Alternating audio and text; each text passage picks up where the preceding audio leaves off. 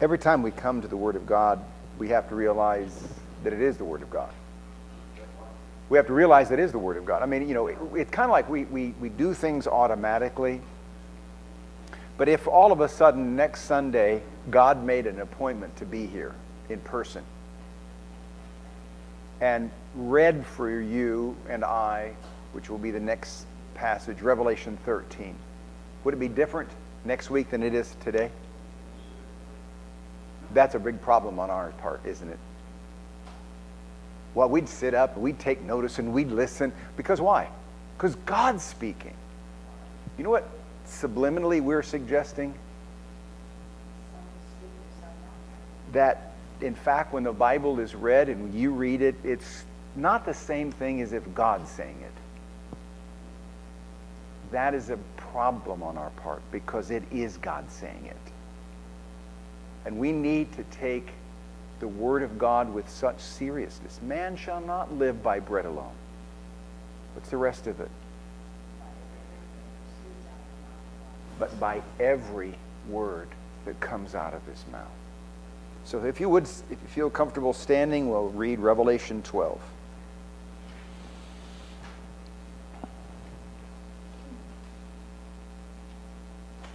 And a great sign appeared in heaven, a woman clothed with the sun, with the moon under her feet, and on her head a crown of 12 stars. She was pregnant and was crying out in birth pains, in the agony of giving birth. And another sign appeared in heaven. Behold, a great red dragon with 7 heads and 10 horns, and on his head 7 diadems. His tail swept down a third of the stars of heaven and cast them to the earth. And the dragon stood before the woman who was about to give birth, so that when she bore her child, he might devour it. She gave birth to a male child, one who is to rule all the nations with a rod of iron. But her child was caught up to God and to his throne. And the woman fled into the wilderness, where she has a place prepared by God, in which she is to be nourished for 1,260 days. Now war arose in heaven, Michael and his angels fighting against the dragon, and the dragon and his angels fought back. But he was defeated, and there was no longer any place for them in heaven. And the great dragon was thrown down, and the ancient serpent, who is called the devil and Satan, the deceiver of the world, he was thrown down to earth, and his angels were thrown down with him. And I heard a loud voice in heaven saying, Now the salvation and the power and the kingdom of our God and the authority of his Christ have come. For the accuser of our brothers have been thrown down, who accuses them day and night before our God. And they have conquered him by the blood of the Lamb and by the word of their testimony, for they loved not their lives even unto death. Therefore rejoice, O heavens, and you who dwell in them. But woe to you, O earth and sea, for the devil has come down to you in great wrath, because he knows that his time is short. And when the dragon saw that he had been thrown down to heaven, he pursued the woman who had given birth to the male child. But the woman was given the 2 wings of a great eagle, so that she might fly from the serpent into the wilderness to the place where she is to be nourished for a time, times, and half a time. The serpent poured out water like a river out of his mouth after the woman, to sweep her away with a flood. But the earth came to help the woman, and the earth opened its mouth and swallowed the river that the dragon had poured out from his mouth. Then the dragon became furious with the woman and went off to make war on the rest of her offspring, on those who keep the commandments of God and hold to the testimony of Jesus. And he stood on the sand of the sea. And God's people said, Amen. You may be seated. Let's ask God's blessing on his word. Father, we come to a passage of Scripture that has many perplexing details, images, shapes, descriptions, numbers that can be easily befuddling to us. But I pray that, Lord, you would grant to us ears to hear what you have to say. There is a profound and significant intention on your part for us from this passage. And I pray that each of us would spiritually be on the edge of our seat to hear what you have to say, not to hear what I have to say. That you would prepare each of our hearts to embrace fully the Word of God, and that you would direct my words, my mouth, and the ears of all your people, so that we would come away with what you have in your Word for us today. In Jesus' name, amen. The Bible relates the hard and harsh history of Christianity through the years. Tribulation, affliction, persecution, hatred, exile, mockery are just some of the words used in the New Testament to describe what the lot of believers would be. Jesus said, in this world you will have tribulation. Okay? 1 Peter, think it not strange when you fall into diverse troubles and temptations. It just, the very fabric of the New Testament presupposes the reality of hardship, doesn't it? In fact, Jesus in the gospel said, if the world hates me, it's going to hate you. And to what extent did the world go in hating Jesus? How far did they go? They killed him. So, should we be surprised if the world has murderous intentions toward us? Jesus said, don't be shocked. Don't think this to be a strange thing. 1 Peter 1 says, in fact, Peter says that the trying of your patience, the trying of your faith, that is, it comes against you, the hardship, the accusations, the lies, whatever it is comes against you because of your faith, it demonstrates that your faith is real. And therefore, that trial, Peter says, is itself extremely precious. In fact, more precious than gold. Because you know what? What does gold do? It perishes. You can't take it with you. But trials and tribulations come along and they demonstrate the validity and the reality of our faith. And that is in great encouragement because that faith perseveres to the end. It is assumed, as I said, that most Christians in the past have operated under this principle.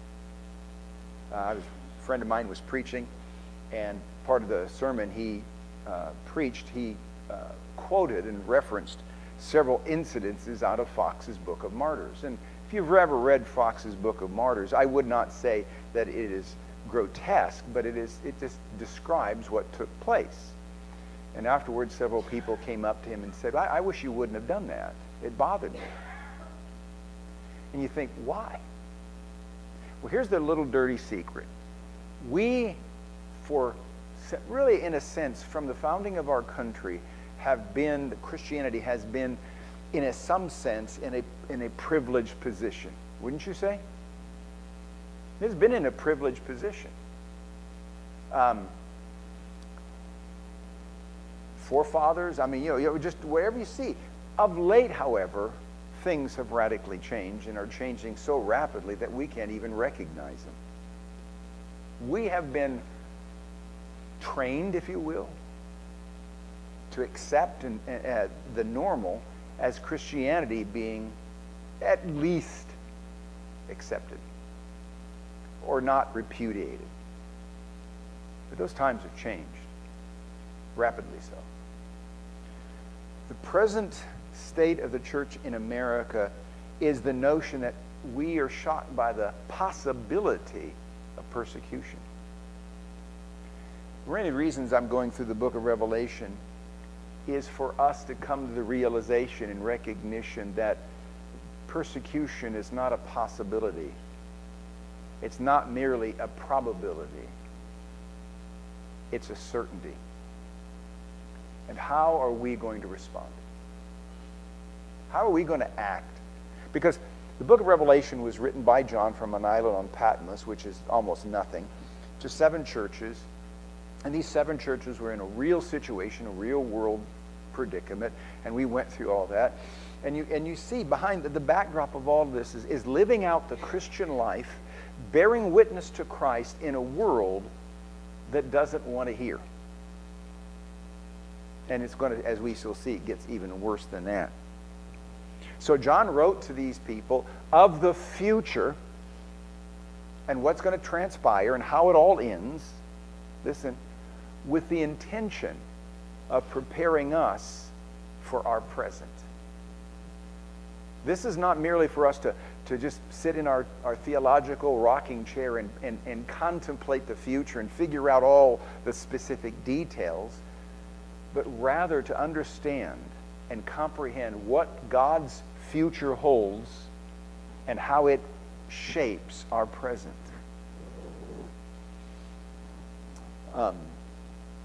I said this before, in many sense, the future, as we will see, is a true and real and concrete occurrence. But it has repercussions or echoes, or the future in episodes bleed into the present. So what we will see as we look in this chapter and others, things that will take place during especially the last 3.5 years, which is often called the Great Tribulation. But there are things that are reflective today of that. But in order to do that, we're going to look at this chapter under 3 headings. The 2 signs in heaven. War arises in heaven, and Satan is cast down to the earth. And Satan renews his attack. Now, the interesting thing here is that up to this point, you've seen principally expounded and explained the wrath of God poured out on man. And it's frightening. The 7 seals, we went through the 7 trumpets. In a while we'll get to the 7 bowls or of plagues. But there is this emphasis that the wrath of God is coming. In the Old Testament it was called the day of the Lord. And it was the day that was uniquely his. It was a day of darkness, a day of gloom, because God, if in a sense, was going to withdraw much of the mercy he shows, and in its place give to man more of what they deserve. And that's where we see 2 things. One, they look at the rocks, and what do? They call on the rocks to do what? Fall on them and hide him from the face of him who sits on the throne and from the wrath of the Lamb. And then later on we read about where all these things take place, and it said, though all these things took place, they did not repent of their idolatries, and then it did not repent of their sins. That's, even though as God's pouring out his wrath and his judgment, his just judgment of this world, essentially man is saying no, no, no, being steadfast and stubborn in their rebellion. But there's also another theme that works itself and becomes more and more intense, beginning, I think, in chapter 11 and working its way through. And that is, not only do we see the wrath of God against this world, but we see the rage of Satan directed against God's people. I think you can probably figure out why I picked the songs I did, especially A Mighty Fortress is Our God. Because who did Martin Luther battle?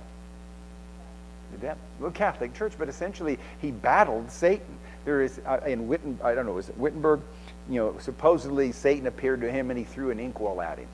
That's the point though is there was clearly a constant battling of Satan's foes, and we see that beginning to happen here in this book. It's not going off the topic of God's wrath, but we're seeing now more of a focus on Satan's rage directed, yes, at the world, we'll see that, but very specifically at believers. And we will come to that conclusion. So 2 signs in heaven beginning here. Now I'm going to say something right off the bat. This is a very confusing chapter in the sense that how much do you take literally?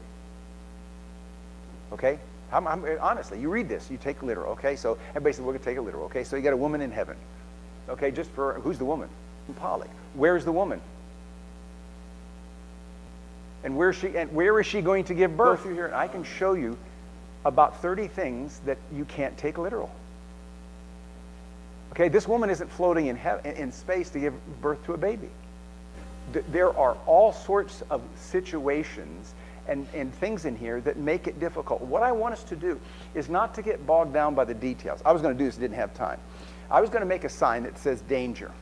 Okay? I'm going to hold it back here.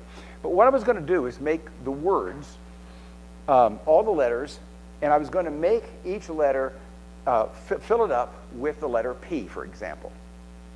Now, at this distance, could you see the P? No, because there would be hundreds of P's on each letter. But what could you see? You could see the word what? Danger. Now, what I want us to do is not, it's not that we ignore the details, but sometimes, I think many times, the details become preoccupied. So all of a sudden, you get this, and you take this piece of paper, and you look at it and goes, well, this letter is full of all these letter P's. And you know what, this close, what don't you see? You don't see the big picture. And I want first to find the big picture.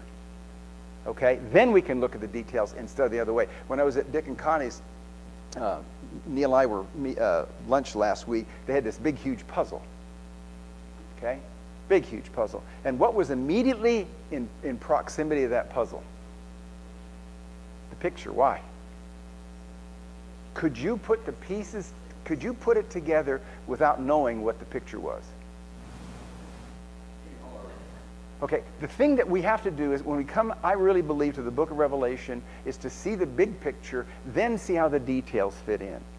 Okay? Now, let's go through some of these things. It says that there are two signs. I'll tell you what a sign. Where does this take place at?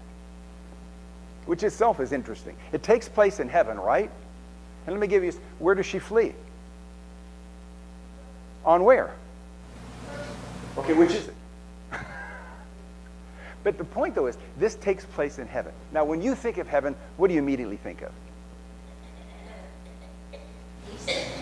Peace. Peace? Okay. You think of the abode of God, right? And that's a common thing. Whenever we think, somebody dies and goes to heaven, right? That's just our thinking. So when we think and read that there is these two signs that take place in heaven, we immediately conclude what? It takes place in the abode of God. The problem with that is, in the beginning, God created, the heavens and the earth, right? Did God create his house? When it says God created the heavens and the earth, what does it mean? He created everything, and when it's used in that context, he's talking essentially about the sky, space, the atmosphere, not the abode of God. Now, that's very helpful to understand this, because what's taking place here is not so much a battle that is actually taking place on the streets of heaven where God abides, but rather in the abode and place where Satan's dominance occurs. In Ephesians 2, he is called the prince of the power, what? Of the air. This is a depiction of something profoundly spiritual and profoundly real, using some really shocking and profound pictures. But what takes place here is we see these two events taking place, the woman giving birth and the serpent coming up, as we will see, to swallow up swallow up the child that's born. All of this is a picture of Satan's domain. The woman is giving birth in Satan's domain. Here's Satan exercising his domain. And what's going on? Okay, think about way back when. Immediately after the fall, there was a famous prophecy, if you will, it's the very first prophecy of Jesus. And what does it depict for us? Just put it in your own words. What does it depict in Genesis 3:15? The woman's seed will bruise the head of the serpent. Mm-hmm. And the serpent. Yeah, so just not even using those words, what is that depicting? A battle. The battle between the seed of the woman and Satan's seed, or Satan himself, right? And in fact, from that point on, isn't that in a sense the description of what takes place in human history? A battle, a spiritual battle, a physical battle that, because Paul says, remember, he says, we wrestle not against flesh and blood, but what? Spiritual wickedness in high places. In Ephesians, talks about in heavenly places, in these abodes. So what you see here in the big picture is a depiction of Genesis 3:15, a fight. Satan's ultimate desire is to destroy the incarnate Christ. Can Satan destroy God? Absolutely not. There's no thought process on his part that he could destroy the Son of God.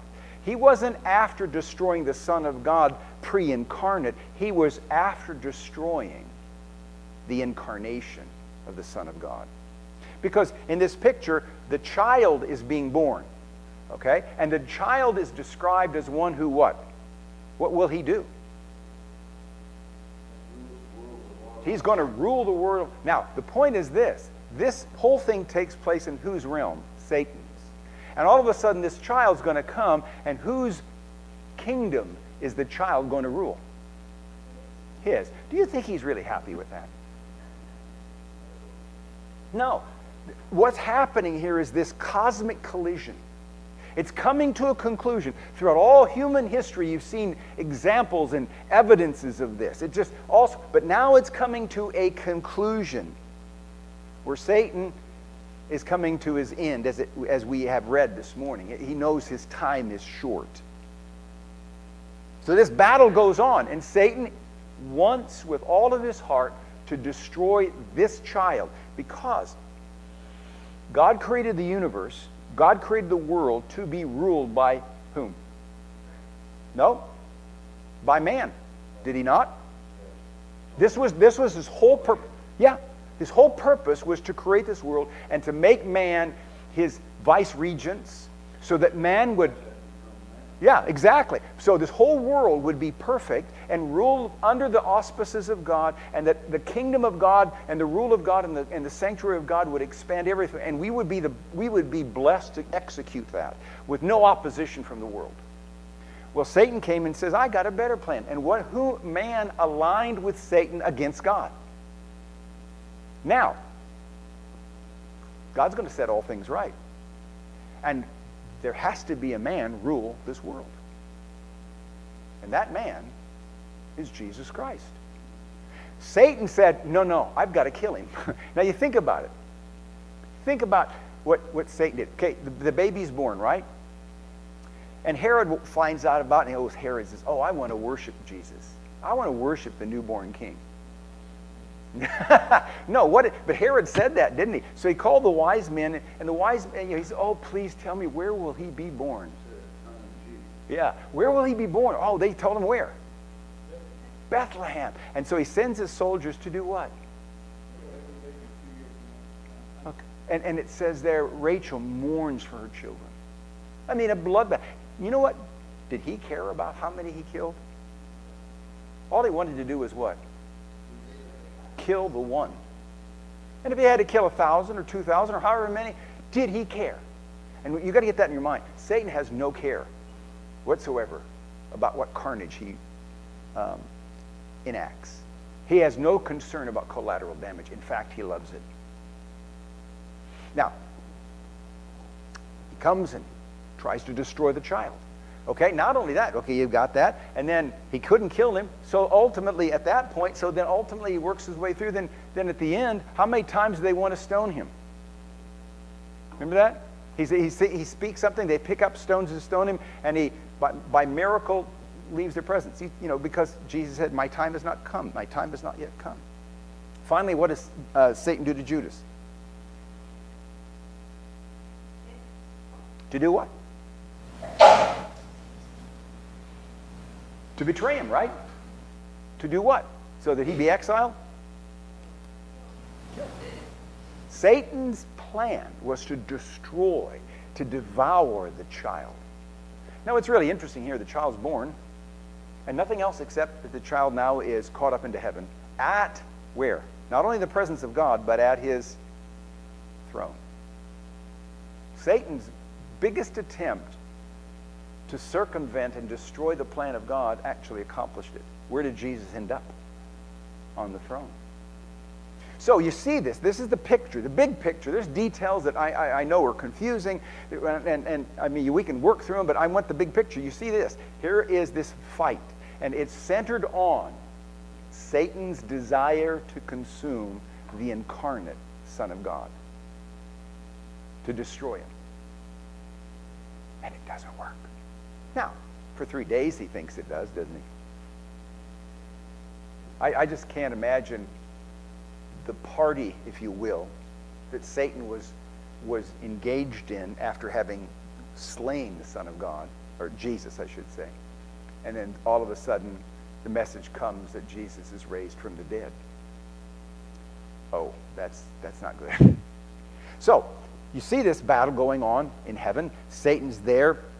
He's pictured as this ferocious red dragon with all these accoutrements. You got the 10 horns. You got the 7 heads, the 10 horns, the 7 crowns. I mean, it's a frightening and disturbing picture. His tail sweeps down, and the picture is you cannot think in this realm of one more powerful and more destructive than the red dragon. Is there any equal to Satan in this world? Is there? Anywhere close? If we could sum up and take the whole of humanity and have them oppose Satan, would it be effective? Absolutely not. So Satan's, he's ruling, and he says, now my day comes, I'm going to wipe out this son. I'm going to consume him. I'm going to swallow him up. I'm going to take him in, and that will be the end of it. But God has different plans, and the child is escorted and caught up into heaven, and the woman is protected. Now, the second point, how does Satan respond to this? Because this is a transition. At this point, Satan has had free course in this world, demonstrated by his authority to rule, if you will, from this heaven, this atmosphere. Now what happens? Beginning in verse 7. Now war arose in heaven, Michael and his angels fighting against the dragon, and the dragon and his angels fought back. And I want you to understand, this is fought on whose turf? Satan's turf. This is not in heaven, but this is fought in Satan's turf. You know, because he's out and about. The theologian says that Satan is potentially ubiquitous. Big word, but basically means that he can be at a lot of places, apparently.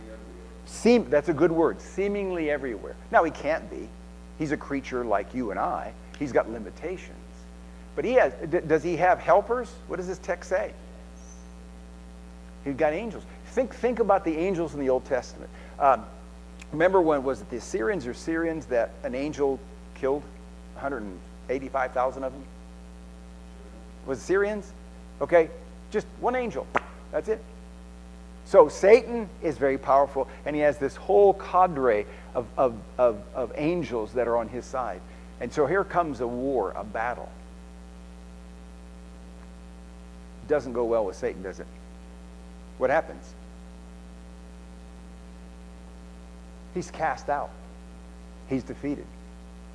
If you will, he's kicked off his throne, and now he's cast onto the earth. Now he's identified here in various terms. He's the ancient serpent. So clearly we know where that language brings our minds to, Genesis 3:15. And you think about it.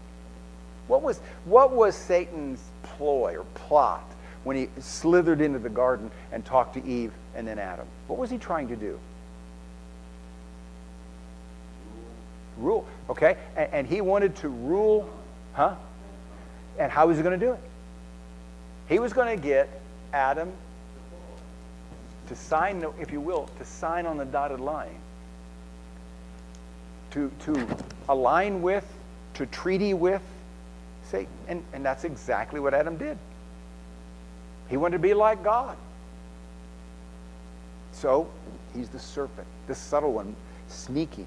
The devil, the accuser, Satan, the adversary, and he says the deceiver of the world. I mean, one of the things that is so frustrating is how easily and without any remorse. Politicians and people that are supposed to be giving us the news have no qualms about lying. You know, I don't know about you, but I feel real uncomfortable to lie. I mean, I can't do it because I'm just not good at it. I mean, not that I got a whole bunch of sins, but if I lied to you, you'd say, he's lying, because it would be that obvious, okay? These people, politicians and media stars, lying is, as it says, of Satan, it's his native tongue. I mean, I listen, and you watch these people talk, and you go, wait a minute, this is not true. It's patently not true. But do they care? And in fact, they believe their own lies. They're convinced that what they're saying is absolutely true, without a hesitation, without a doubt. And why? Because who's operating the whole world in the backdrop? Satan. And his big thing is deception. Deceiving and being deceived. Now, Satan is cast down. This is a humiliation. This is, when it talks about, was it Isaiah, it says that those in hell will look down, and is this the one who caused so much grief on earth? In Colossians 2, it says he put to open shame the principalities of the air at the cross. Yeah. This is a humiliation, not the last one, mind you, but this is a big humiliation of Satan. You are no longer going to have the free reign you had before. You're not going to be able to just cruise around, if you will, in the air. You are going to be kicked off, and you're going to be cast down to this world where you belong. Now, there is a celebration, a proclamation of victory that has 2 points. One, there's the joy of the heavens. Notice there's a change. It says in verse, let's see if we can find it real quick. In verse 12, it says, therefore rejoice what? Oh, heavens. Now he's talking about the abode of God. In heavens, in the place of the abode of God, there's going to be such joy at this occasion. I mean, it's like you watch a movie, and part of movies are this tension. You know, you have the protagonist and the antagonist and going back and forth, and always looks like the bad guy's going to win, right? And then, you know, you say, there's no way, and then finally the bad guy loses, you know, and what do you feel? Yes! I remember this one. I can't remember anything about the movie, but there was this real bad guy, and it looked like he was going to get away with it, okay? And this is one of those movies that it totally doesn't make any sense. Well, this one guy was going to get him. And so he was chasing him down with a car. And the guy started going up these big set of stairs, and the guy drove after him with the car and finally pinned him against a wall. Now, you think, yes, because this guy was really bad. And there's this elation, because there's a sense of justice. Well, in a sense, you know what heaven's going to be like when Satan is cast down? An elation, a joy. And you see it here. Let me read this again. It says in verse 10, and I heard a loud voice in heaven. And I think this loud voice is one of the redeemed, perhaps a martyr, because he talks about our brothers. It says, now the salvation and the power and the kingdom of our God and the authority of Christ has come. For the accuser of our brothers has been thrown down, who accuses them day and night before our God. Now, it's really interesting. You know what the devil does? How is he described here in regard to you and I? What does he do day and night? Accuses. How does he accuse? Yeah, but to whom? To God. Say, hey, God, let me give you a list of the stuff that Gary has done. Right? And he just does that incessantly. And I'm sure the saints have had to say, God, why do you put up with this? There's a reason. But I think of Romans 8. Satan, blah, blah, blah, blah. Right? What does Romans 8 say? Who can lay a charge against God's elect? For it is God who justifies. All that Satan can do is accuse Blah, blah, blah, blah. The Puritans say this, well, he doesn't even get the list right. He doesn't get it complete. But it's okay because of what Christ has done for us. So there's this joy, salvation, and power, and the kingdom of God has come. Why? Because of the exercise of Christ's authority as the God-man in this world. Everything in the book of Revelation is about the executing of God's plan through the hand of Jesus Christ. When we see in chapter 4 and 5, there was one sitting on the throne. We know that's the Father. And what was in his right hand? A scroll. It was the execution of God's perfect plan. Who alone was worthy to take and to open the seals, to execute God's plan?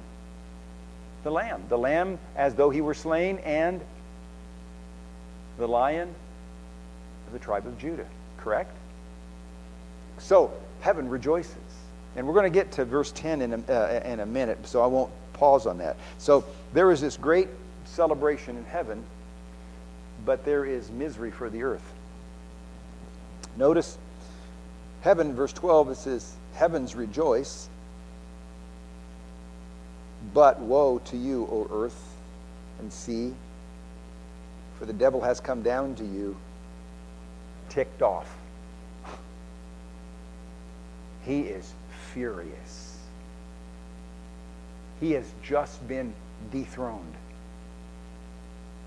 His time is about to come to a conclusion. And he does not take it well. He is absolutely furious. And the voice from heaven says to earth, woe. It's going to be a horrible time. Does Satan, after his defeat, does he surrender? Absolutely not. Rather, he intensifies his campaign of destruction and carnage. All that Satan knows is destruction and murder. If you could take a spiritual electron microscope and scan the being Satan, you will find nothing good at all. Not a particle. Nothing. He is often described as the evil one. The sum total of the evil one. And a lot of moderns says, he doesn't exist. Oh, but he does exist in the scriptures. So now, what we find in the last section is Satan renews his attack. He's thrown down to earth, and now he lashes out at the woman. He can't get the Son. The Son is beyond, right? The Son's caught up into heaven, sitting at the throne, exercising his authority. What we find here in really interesting language, the wings of an eagle, the water that comes out of Satan's mouth, the earth swallows it up. This woman's protected by God, right? Now I think, and I just say this really quickly, because all of it's coming and focusing in on what takes place and what he's saying in verse 17. Then the dragon became furious with the woman because he couldn't touch her, could he? So what was his response?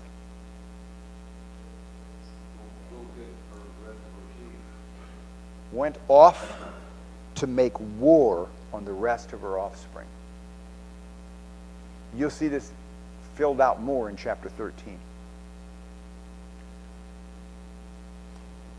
We know of no fury like Satan's. Every step of the way, he has failed, hasn't he? Every step of the way. Here's Satan. He says, I'm going to devour the child. Did that work? He says, along the way, he says, I'm going to get whatever Satan's ploy or scheme was to destroy the Christ didn't work. And when he in fact thought he did, the very thing that Satan used to what he thinks to destroy the Christ actually brought about our salvation in the resurrection. So he can't get to Christ. Ultimately, he can't get to the woman because who's protecting her? God. So, who can he get to? Who can he get to? the other offspring. And it says that he decides to sit down and talk with them in very kind words. Have a parley, a dialogue. That's a new word. Everybody's going to have a dialogue. What language does he see? Do you see there? He went off to do what? Make war on the rest of her offspring. And the offspring are described as how? Or who? Two things. On those who keep the commandments of God and hold to the testimony of or about Jesus. The offspring of the woman are those people who are serious about Christ.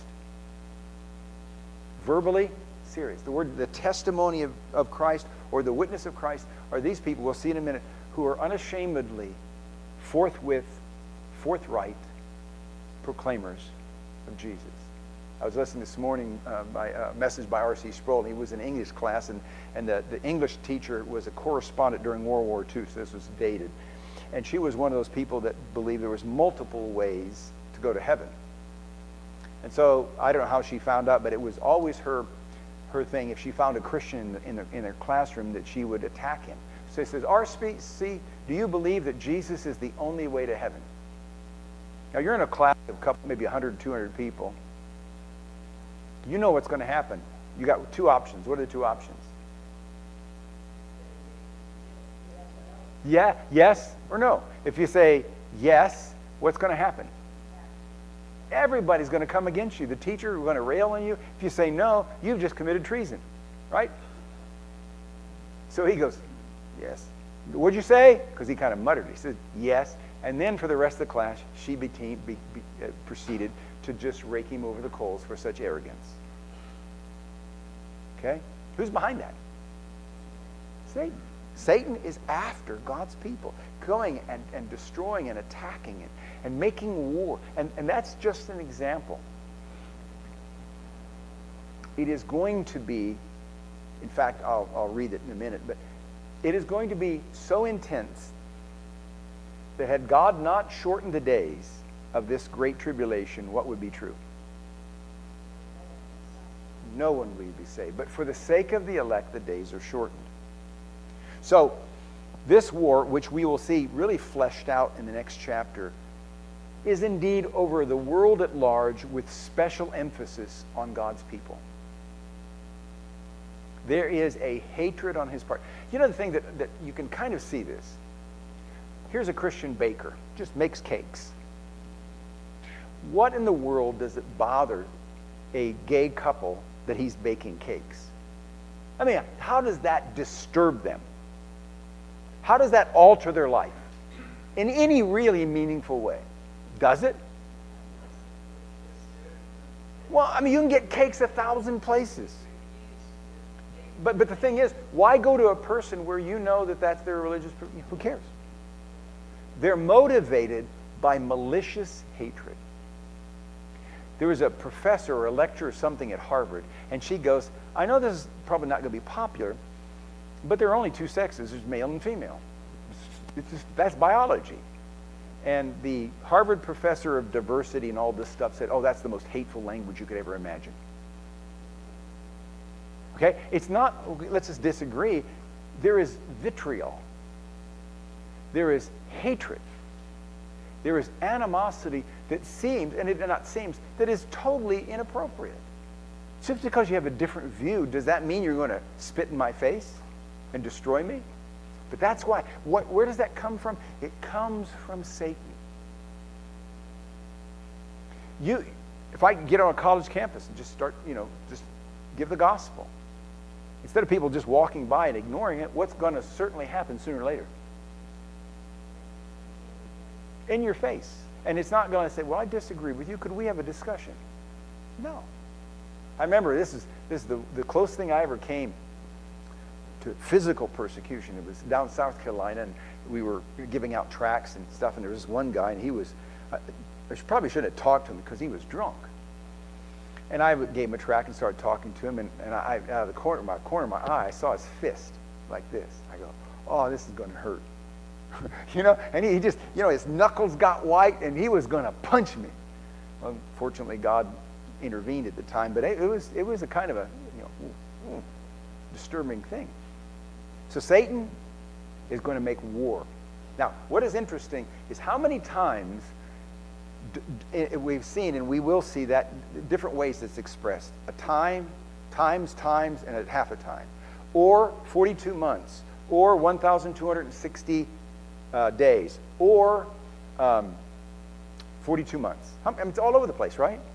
Now, you know what? That is what's called, what is it called? The last half of the tribulation is called what?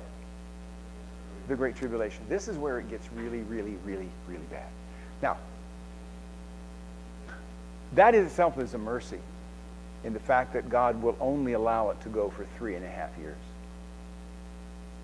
It will be limited, but it will be horrific. Now, it's really interesting, and then I'll make the conclusions.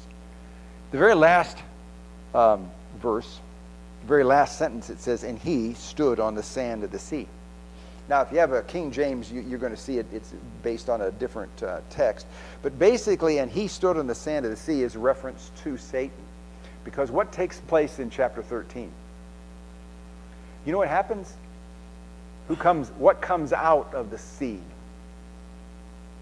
The beast. You know what this means? This is Satan's ultimate warrior against the world, but especially against God's people. This is you can't get more vicious, more slanderous, and we'll get into that. Just in your faceness. This is, in a sense, Satan's equivalent to Christ. We call him what? The Antichrist. We'll get to that. The word anti can mean two things. Against, or what? In place of. So he will come and be presented as the substitute. But this is all his plan to unleash his fury on the world. And you think, now get this, how strange is it? The world are his servants, right? You know what Satan loves to do with his servants? Destroy them. Murder them.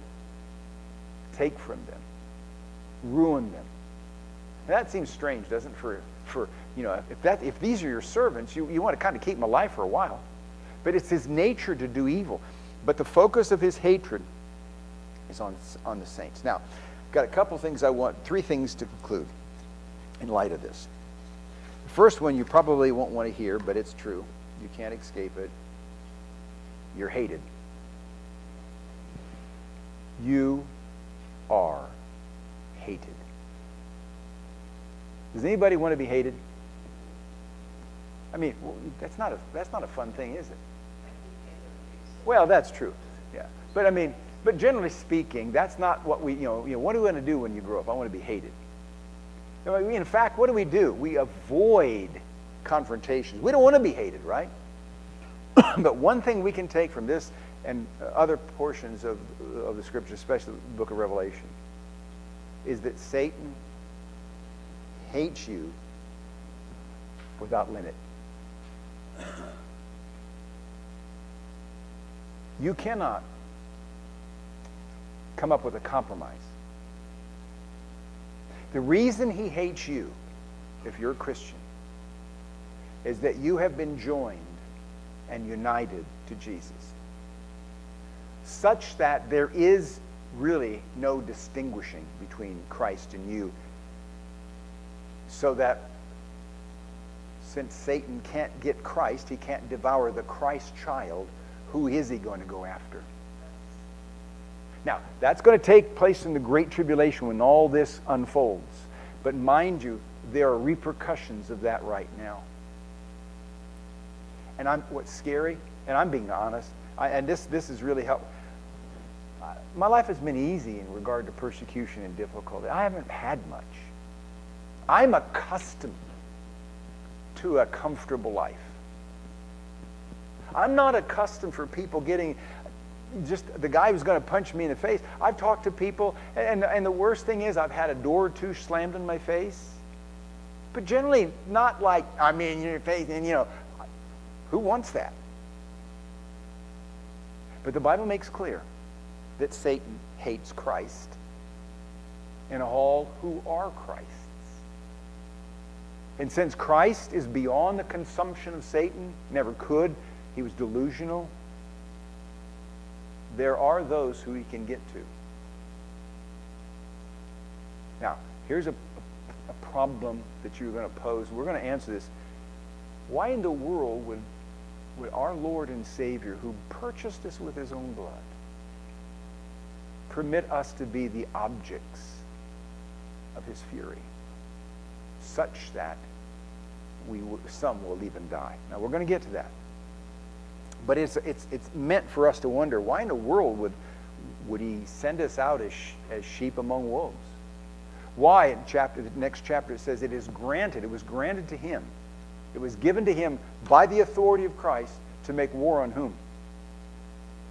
The saints. They go, excuse me, could we change that plan? I mean, I would be like Aaron, excuse me, hello, you see my hand? I'm going to change this plan. Because I'm a coward. I mean, I don't have any strength in me. And, like, it's like, I don't want Satan to know my name. I don't want Satan to know anything about me. You know what I'm saying? I want off the radar. It's kind of like, okay, we publish the sermons, on YouTube. You kind of think, is that really a smart thing to do? What happened? Like that type of thing. Well, Satan hates all who are in Christ because he so despises Christ. And you have to realize, come to the terms, you're hated by Satan. Second point, you are in an unavoidable war. You can't flee or hide. There's no way away from it. There's no escape. There's no Switzerland. There's no neutral territory.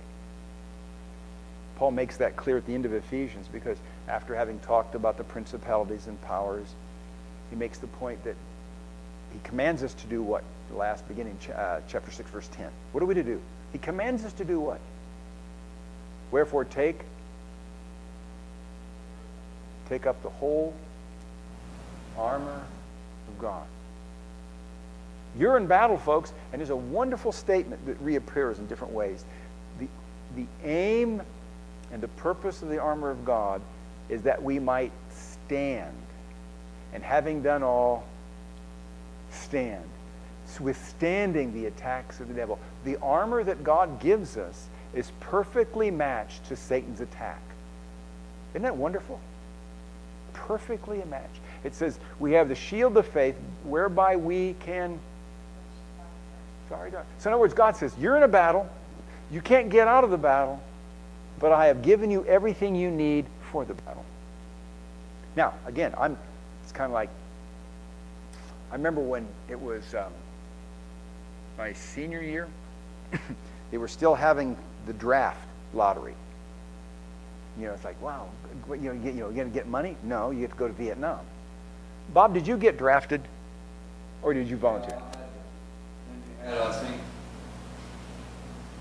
a month to choose whether you're going in the army or another. Okay, but you got the lottery. He got the number, and you didn't get any money. Well, I remember going down and it was lottery time, and by the time I was there, the war was, going down. But I can still remember the gulp I felt when the lottery was being held, and fortunately my number wasn't called. Oh, I'm so glad about that. I didn't want to go there. And you know what happened during a lot of times? There's a lot of people that fled the United States to go to Canada. They didn't want to fight in the war. They wanted to avoid it. This war is unavoidable. You say, well, and nowadays, if you're old, you don't go to service, do you? If there was a war right now, none of us would get drafted, would we? And at least, well, they may change it, but also, if you're younger than a certain age, you won't get drafted. You have to be, right now in America, you have to be a man. Now, the question is, what's that anymore? Okay? So, for most people, it's avoidable, but not this war. It doesn't make a difference whether you're old or young, male or female. If you're a Christian, you're in a war. Satan hates you, and it's unavoidable. And the last point, and this takes us back to verse 10. You and I are to prevail. If you would go back to verse 10. well, excuse me, verse 11. He's talking about the heavens rejoicing, the kingdom, the power, salvation has come through the work of Christ on the cross, and the defeat of the accuser of our brethren has been thrown down.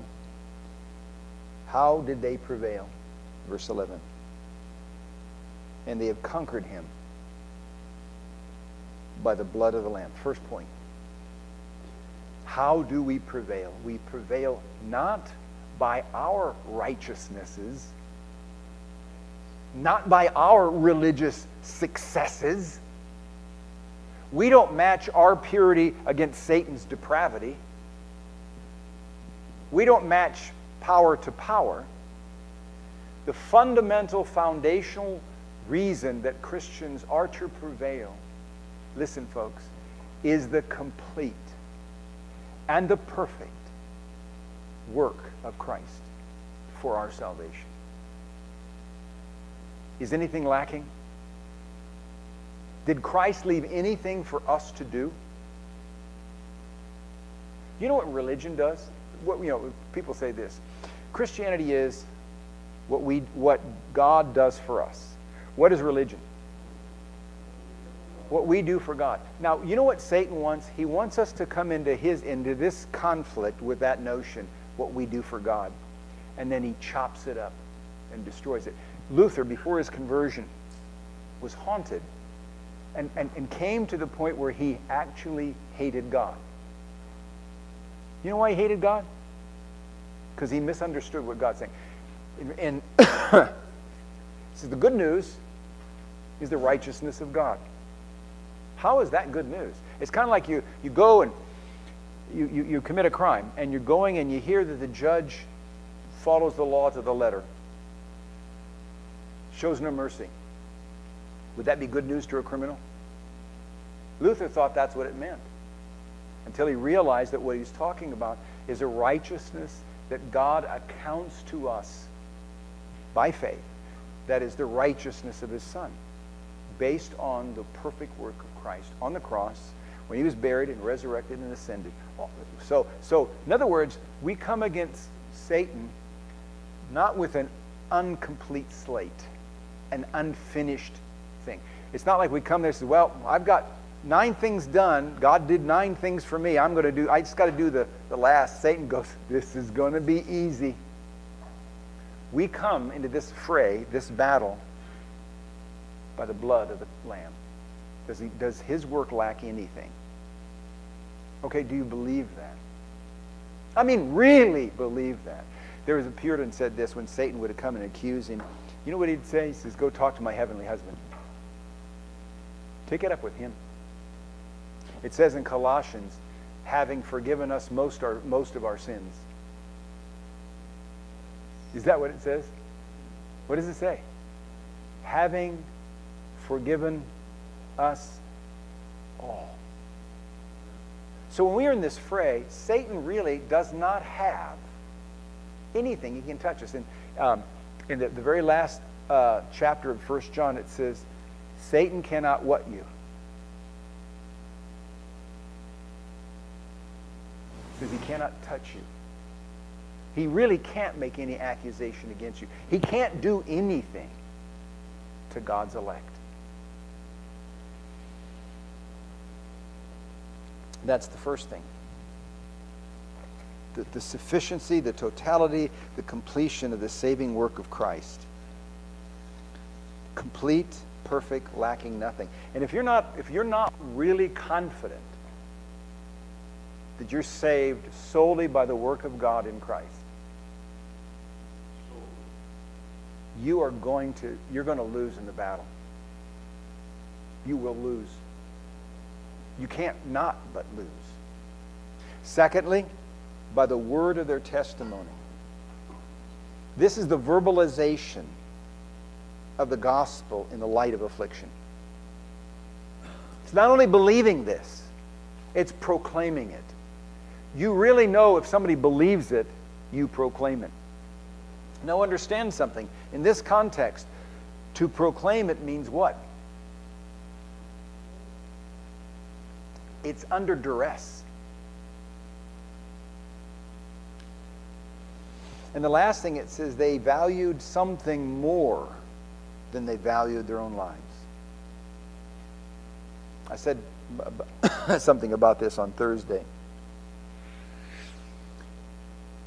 We must see, by the auspices and aid of the Holy Spirit, the true beauty, value, worth of Jesus Christ in an experiential relationship so that we know Him.